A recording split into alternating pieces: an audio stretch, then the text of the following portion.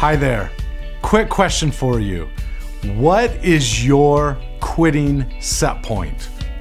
Have you ever thought about that? What is your quitting threshold? At what point do you say, enough is enough, I can't handle this anymore, it's too difficult, I'm throwing the towel in?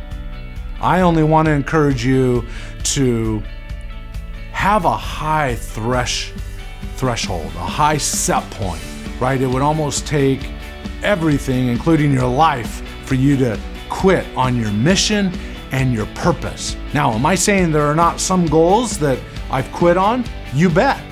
There are some things that are worth quitting on. Overeating, smoking, maybe even drinking, if that's out of control.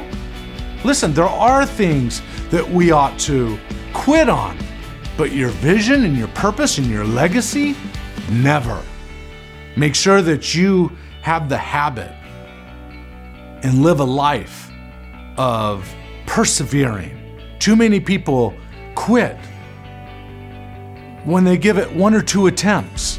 I'm suggesting if you truly believe in yourself, if you truly believe in possibility, then you stay focused and you keep driving and you maneuver and you change until you get the result that you want. You have the capacity to achieve any dream that you have. You may not have the right strategy, you may not have the right questions that you're asking right now, but if you'll stay on the path and not give up, listen, your future is bright.